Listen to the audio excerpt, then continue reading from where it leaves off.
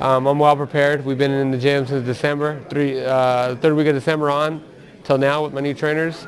We're well prepared. We're ready for everything tomorrow. And Franco is a crafty veteran. He's a little more deceptive than what his record shows. You know, the 29-10. He's a lot better than what that shows. I'm not a dummy. I understand that. You know, records are records, and he's been in there with the experienced guys. It took me a while to get to where I'm at, and even there, I'm still on the tip of the iceberg of where I want to be. And I'm going to fight tooth and nail, everything I got to do to come out victorious tomorrow night. It's my livelihood in that ring. This is how I provide for myself and obviously for my family.